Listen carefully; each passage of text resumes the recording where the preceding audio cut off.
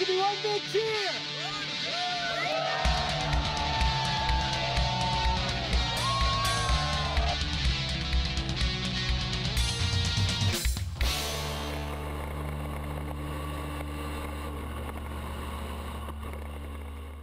So almost every day I draw on the skills that I learned in Formula Hybrid.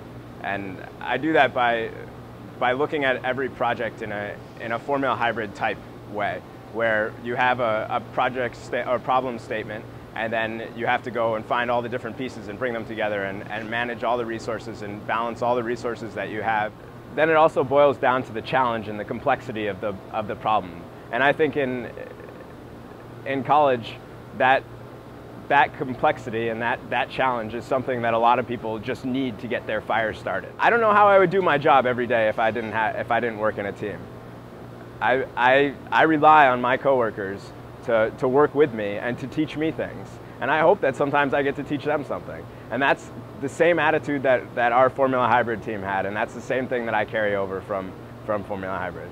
Collaborating between electrical engineers and mechanical engineers is always a challenge, and I experienced that a lot in our Formula Hybrid days, and I experience that a lot now, where it's oftentimes people speaking a different language about the exact same thing, and you understand the nuances between those two different languages, and a lot of that is drawn from my experiences in Formula Hybrid. I had never intended on getting a job through Formula Hybrid. But later, and now reflecting on my opportunity to talk to people from industry at the competition, I realized that I was in my element at that competition.